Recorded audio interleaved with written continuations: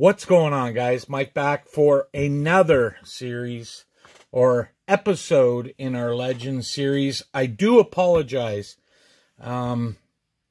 This one is coming out on the 19th of March, and I missed March 12th.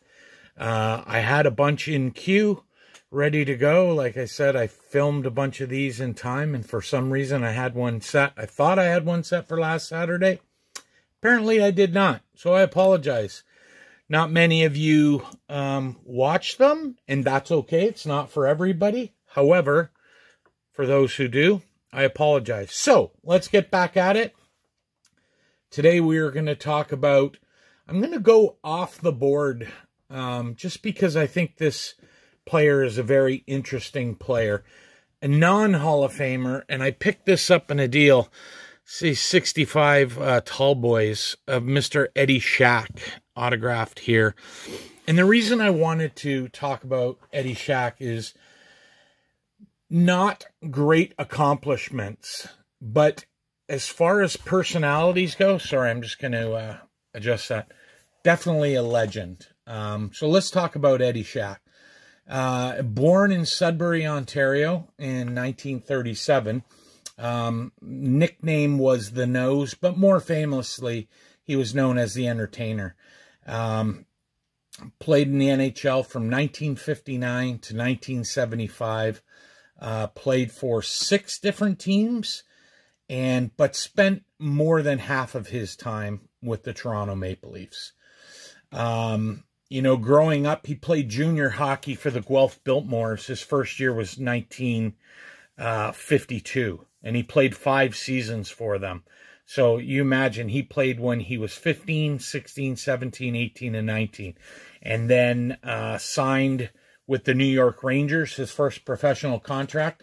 In the first year he played in the minors, he actually played for the Providence Reds of the AHL. But in 1958, he did make his NHL debut with the New York Rangers and played about 130 games. About 140 for the Rangers before being dealt to the Toronto Maple Leafs. While with Toronto, he's seen his most success. And again, guys, his numbers don't pop off by any means. But this guy was just a character on the ice. He did win 4 Stanley Cups, I believe. Yeah, 62, 63, 64, and 67. And on the 1963, he got the winning goal in the Stanley Cup Finals. But he famously claimed that the puck deflected off him, but that was only because he was trying to get out of the way of a shot that apparently hit him and went in and eventually became the game winner. He did play in 3 All-Star games in 1962, 63, and 64. After Toronto, he was dealt and played 2 seasons with the Bruins, 67 through to 69. They then dealt him to the Los Angeles Kings for 2 years. Then he went to Buffalo for 2.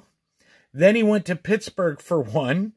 Pittsburgh for 2. And then ultimately ended up back with the Toronto Maple Leafs and played his final season in the 74-75 season.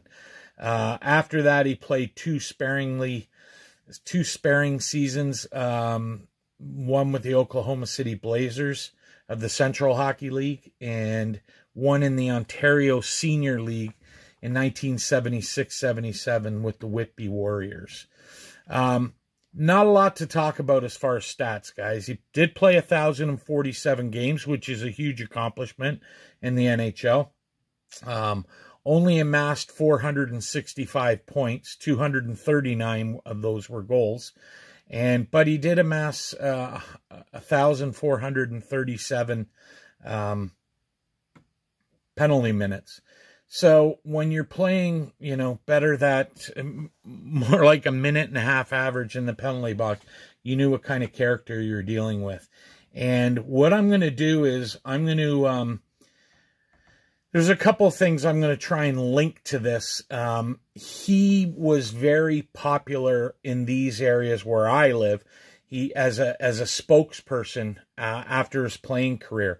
There was a soda company that kind of rose to fame in the 70s in Canada called the Pop Shop, and he was like their spokesperson.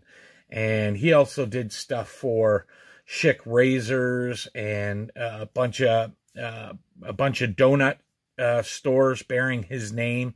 I actually I was at the last donut shop in his name in Caledon, Ontario, probably about 10 years ago. I thought, I'm just going to go in, and you could tell business was not booming. So he was nowhere to be found, but I thought I'd just stop in.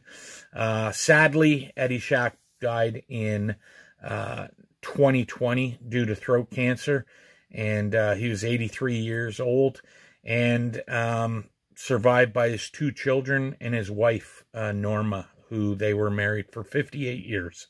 So, not a great career, but a definitely entertaining career.